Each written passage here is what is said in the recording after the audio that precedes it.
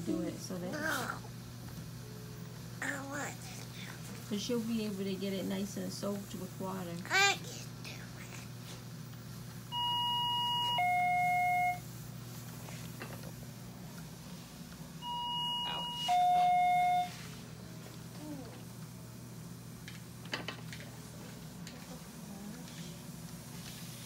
I want to do it. You want to do it? Yes. Okay. That's all you had to say. I need. Need. The cup. Not. There's no water on it. Sorry, it's the bottom one. Thank you. No, she's holding it. Yeah. There's no one.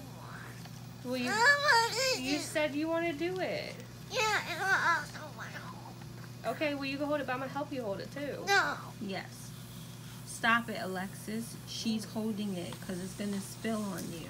It's not. Okay. And then when it does, you'll be wet and angry.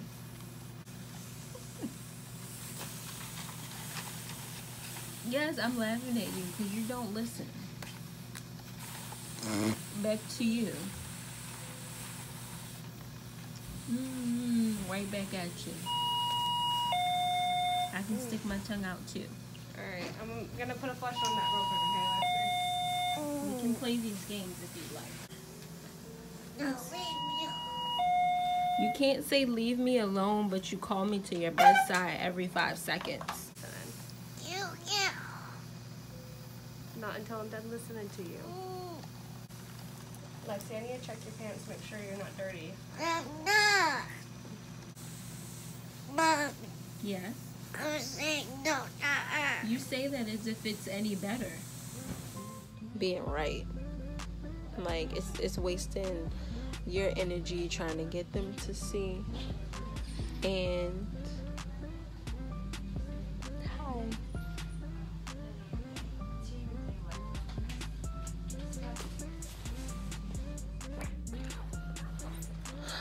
Alright. What do you know? Nurses came in. No surprise. But I did find this empty room that I got permission to use. So, where was I? Where was I for real? I remember where I left off at.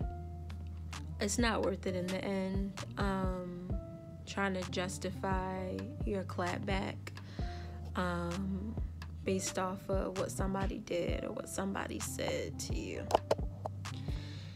It's just stupid, and it makes you look like an ass at the end of the day. You think it feels good, like in the moment. Some people get satisfaction, I guess, out of like reading a person for filth every chance they can get. But it doesn't make me feel good after I've done it. I'm being challenged in this area for a reason. You don't get challenges in life for no reason. Some people feel like when challenges come your way, they think it's a hindrance, when in all actuality, it's an opportunity for growth and an opportunity to get you one step closer to where you're trying to be in life. You don't get promoted just because you want to get promoted. You have to go through trials. You have to go through tests and challenges. You have to prove yourself, basically. So I know I want to be great. I want to be big. I want to change lives. I can't change lives being flip at the mouth. I know my mother's probably watching this like, yes, girl. It's so hard. I'm like, got a frog in my throat. Who knew something as simple as talking about keeping my mouth shut would send me into tears? Holding my tongue is hard, especially when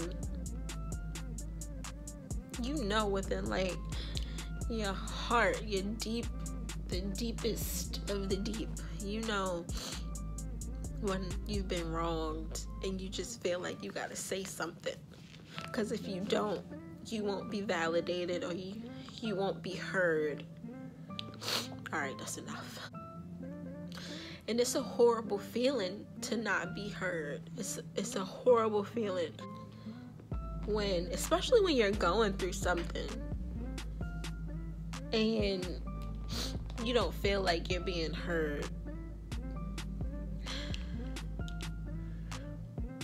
Or maybe you feel like you can't hold your tongue because a certain situation has shed light on another person's flaws that they might not see as flaws, but you know they ain't right, and they know they ain't right. They just justify it in their brain and make it okay within themselves, and then they continue those behaviors, and you're just left like, are you kidding me? Like, you know you ain't right. So you're sitting here driving yourself crazy because it's just like, does anybody else see this? Does anybody else see this? Like, it can't just be me. And you just feel like you gotta say it, you gotta snap at them, you gotta take every opportunity to let them know about themselves. That is one way to get a person to be set in their ways and to not change. If you like constantly just read them and just look at them in disgust, they'll forever be the way they are. They'll just think you're a complete ass and they'll keep on about their business. Some things are better left unsaid. Time will tell. I didn't think I was gonna be in my feelings like this. I just have to keep telling myself I'm here for a reason. I prayed and asked God to help me to be a better mother, to improve my listening skills. Honestly, ain't no better place for me to practice being a better mother than being at Lexi's bedside. All right, hold on. I asked him to grant me opportunities that would teach me how to be a better mother, and here we are. I'm here for a purpose, and I can't let small things rise up in me and throw me off and like get to me and get me distracted to the point where I'm consumed with like anger and frustration, and then I forget why I'm here in the first place. My growth immediately stops when I get distracted by those little things, by somebody triggering me. And I know I'm probably gonna put my foot in my mouth, because when I wanna clap back or say something smart, I have to remember this video. I'm probably so emotional because I'm looking at the big picture, and I think I'm slowly starting to realize what can happen here. That me and Alexis can come out of here different for the better, versus letting this situation turn us into something nasty. So I'm gonna continue to have faith and breathe when I need to breathe. It's just me and her here on a regular basis. So nobody else really knows what we feel. Nobody else can really tap into the heaviness of being stuck. This is so awkward. I'm probably gonna like watch this and be like, ooh. But I know it's gonna get better. Yeah, I think it's the helicopter. I just wanted to share with you guys, some of my feelings. I'm generally positive in the videos that I've been posting, but I just want you guys to know that it's not always easy. Sometimes Lexi and I both go to sleep in tears, but it's okay because there's a bigger picture, and I just gotta hold on for the both of us. So this is Reality Unzipped, signing out. Stay tuned, because there's gonna be a lot more feelings to share, and I hope you guys stick along for the ride.